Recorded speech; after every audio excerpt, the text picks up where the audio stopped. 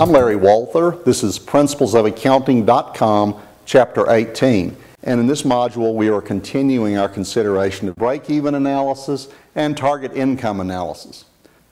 We can use the principles we've just learned for break-even analysis to also calculate a target net income. Although breaking even is not a bad thing, it's certainly not a satisfactory outcome for most businesses who desire to achieve an income or profit level.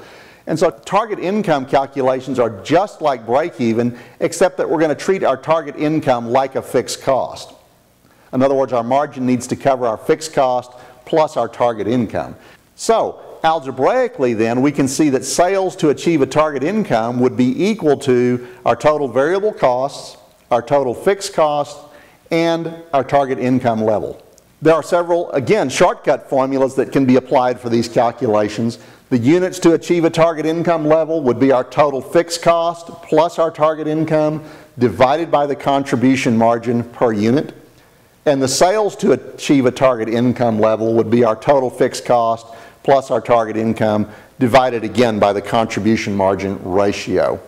For Leland, to reach a target income of $600,000 would require 1,500 units to be sold. We would calculate that as our fixed cost of $1,200,000 plus the $600,000 target income, or in other words, $1,800,000 divided by our contribution margin of $1,200 per unit should return us the value of 1,500 units. In thinking about CVP analysis, there's also another term I would like to introduce, and that is the concept of margin of safety, or the degree to which sales exceed the break-even point.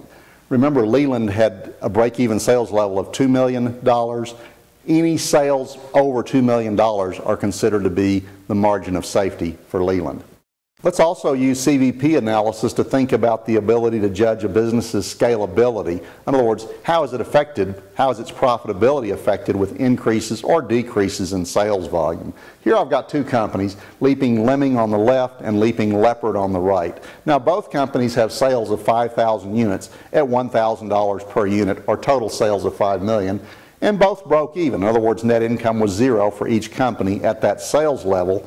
If you'll look closer though at Leaping Lemming, you'll notice that its variable costs are 90% of sales, and they have a very low fixed cost of $500,000, while Leopard has variable cost at $400 per unit, or 40% of sales, but they have a very high fixed cost of $3 million.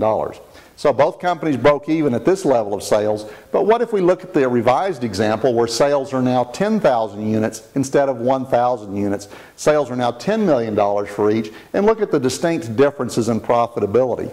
On the left we see a $500,000 profit, but on the right we see a $3 million profit. So what the previous analysis reveals is that Leopard has a more scalable business.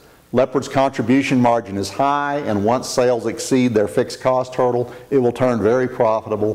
For Lemming, sales increases are met with significant increases in variable costs.